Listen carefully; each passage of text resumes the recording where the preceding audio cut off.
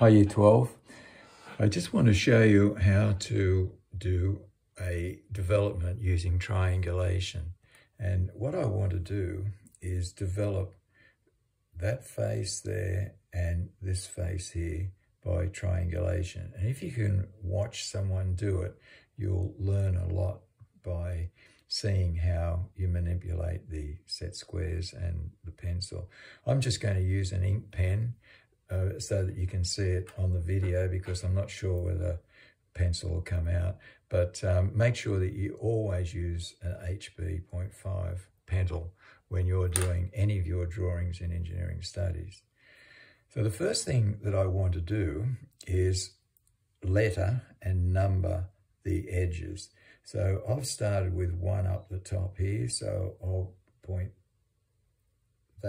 mark that point as 2 and this point here as 3. And do the same on the front here, front view. When you're looking up, you'll see 2 before 1, so 2 goes before 1 there, and this point here will be 3. On the bottom, that will be B and that will be C. B goes before A. They've already lettered the seam there, lettered and numbered it, and this will be point C. And they've already given you the length of the seam so that you've got that to start. And there's the seam there, it'll be 1A. This development up the top here, I'll explain this later on. This is a half development, but I'm only going to develop 2 faces here because it's quite repetitive doing more than 1 or 2 faces. The thing that you've got to remember is that every line on a development has to be a true length. And remember the process of figuring out whether a line is a true length. Let's have a look at this line here, 3C. You ask yourself, is that a true length? You look in the other view to find it in the other view, and you see that it's not a point in the other view, nor is it horizontal, so therefore that's not a true length. Let's apply that to this line here, 1, 2, up the top. You look in the other view, you see that it's a point in the other view, so therefore this line here, 1, 2, up the top, is a true length. Let's do it to BC. You look down in the other view, you see BC is horizontal, so therefore that's a true length. And the same with that. That's a true length too, because that's horizontal in the other view. Let's have a look at 2, 3 here. You ask yourself, is that a true length? You look in the other view, you see that 2, 3 is not a point, nor is it horizontal, so therefore that's not a true length. Let's find out whether 2, 3 here is a true length. Here, you look in the other view, you see that it's horizontal, so therefore that's the true length.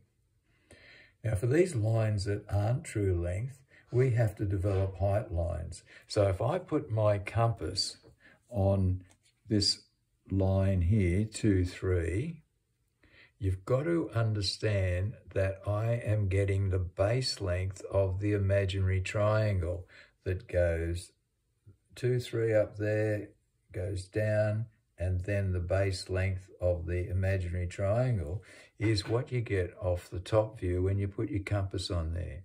So we have to construct height lines so that we can get a true length of the height of those points above the base. And so you set your set square up on there, and then you draw these lines. And don't forget, I'm using a pen. You're not to use pens in drawing, in engineering. Use a pencil. And then I'll come down to this line here, and I'm constructing height lines, and that will be a vertical line. So that when I put my compass on 3C there, if I mark it down on this height line, I know how high 3 is above C. That's the true length of the height of 3 above C. That'll be the true length of the base length of the imaginary triangle. So from there to there will be the true length of 3C. So let's do it. By triangulation, I'm just going to go from 1 out here to 2, and there's 1, 2. I ask myself, is that a true length? Look in the other view, it's a point, so I can just put my compass straight on there and use that as an arc, and then I swing an arc around there.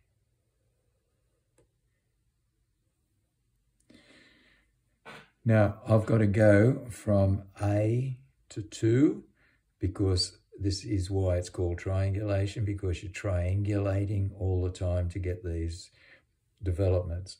So I go from A to 2, and A to 2 will be the same, but remember, it's a base length. It's not a true length. You look in the other view, there's A2 there. It's not a point, nor is it horizontal, so therefore A2 is not a true length. So I put it on the height lines here, and then I find out how high, or the distance, A2 is above A, and it's that distance there. So I can go from A to 2 and mark it. Now I'll just draw those in freehand so you can see. So that point there will be point 2. Now I've got to go from A to B. I look here, put my compass on A to B there, look in the other view, it's a point, so therefore it's a true length. So I can just go from A out here, and that will be where B lies on that arc somewhere. Now I go from 2 to B. Is 2B a true length? You look in the other view, it's not, because it's not a point, or it's not horizontal. So I go down here to the height line, and then find out how the vertical height of 2 above B, and that's it there. And so I can just go from 2 to B and mark B there. And so that point there will be point B. Now I want to go from 2 to C, 2 to 3. And so I can just put my compass on here, 2 to 3, and I know that's a true length because 2, 3 is horizontal in the other view. So I mark 2, 3 out there somewhere. And then I go from B to 3. Now B3 is not a true length because we've got B3, that line there is not a true length. B3, which is this line that I'm doing up here, is not a true length because B3 in the other view is not a point or horizontal. So I have to use a height line here, and I've got to find how high 3 is above B, and it's that height from there to there. So I go from B to 3. That will be the accurate height, and that will be 0.3. Now B to C, I go, put my compass on here, look in the other view, it's horizontal, so that is a true length. So I can just mark that around there somewhere. I don't know where it goes.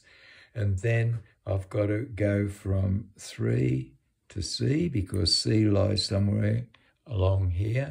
So I'll put my compass on 3C, and that's not a true length because it's not a point in the other view, or is it horizontal? And so mark that there, and I want to find how high 3 is above C, and there it is there, and that's the true length of 3C. So I put my compass on there, mark it, so that is point C. And then you just join the sides. When you're joining 2 points, put your pencil on one point and move the rule to the other point. It's the easiest way of doing it. And this will be the development of those 3 sides. This line that I'm doing now is a fold line, so that's light. And so that is the development of those 2 sides. Now, if you have a look at this development up here, this is a half development. And you always show a half development or a quarter development with these symmetry lines. It's a chain line with these 2 symmetry lines at the end. And when you're drawing these, when you're developing these, make sure that you do a half development and then put a piece of paper underneath it so that the paper will stick out a fair way up here because you've got another half to go up there.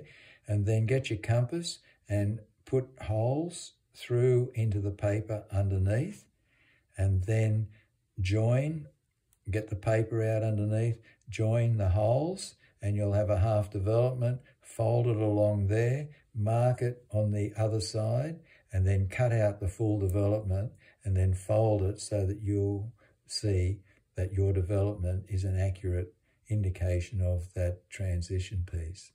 I hope you can understand that, and it's something that you have to practice. Okay, thanks for listening. Bye.